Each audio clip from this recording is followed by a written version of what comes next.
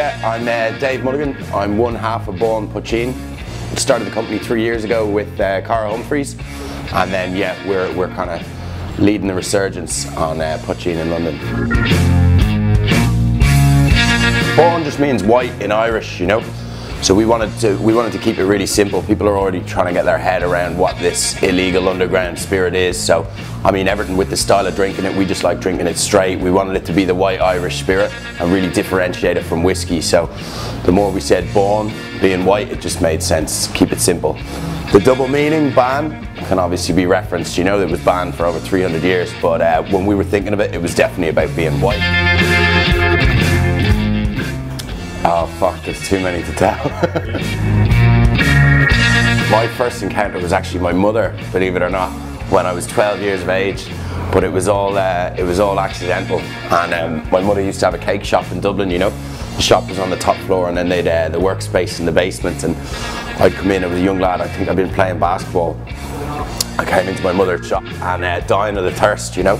And I saw what I thought was a bottle of sparkling water or a bottle of flat water, whatever it was branded.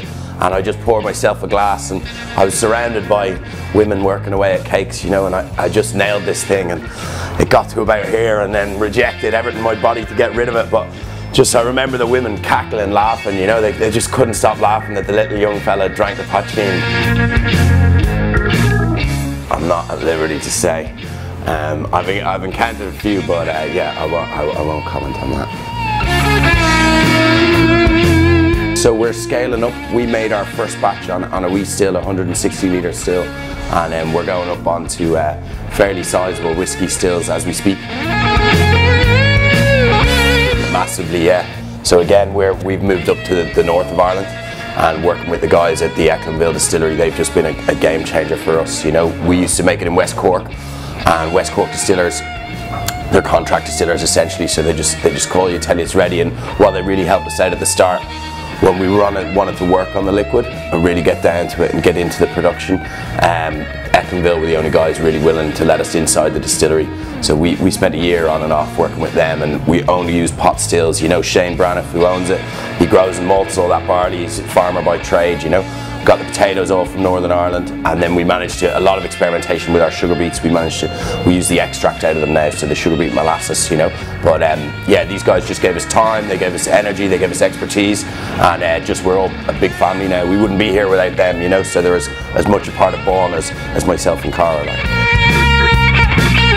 The good thing about us is at the distillery we've always got that little 160 litre still, so there's a lot of styles of poitín that myself and Cara want to do. So give us time, we'll get to that. We've got to establish this one, and we don't want to cloud the message with too many liquids. We've got to explain what it is before we start extending the range, you know.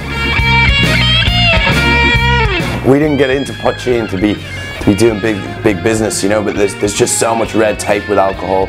It's a really tricky market. Duty is obviously a killer, you know. You've got to pay these huge chunks of duty up front just to release your stock. All the fucking booze. No, yeah, it has been just getting out there. It's been so well received by the on trade in London, you know, on and off trade. Talking to people in Ireland is great. My favourite are always the really old school boys, you know, when they get a taste of poitín, and they'd be my father's age now, but when they taste it and they say, Jesus, that's real fucking poitín, that. I mean, that's about the most credible response you can get.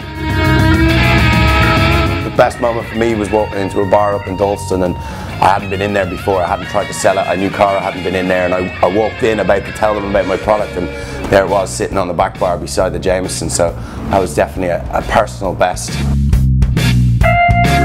First Poitín Day is just gone, 18th of November. We did it here at the Sun, obviously. Yeah, it was a big night. First one, big success.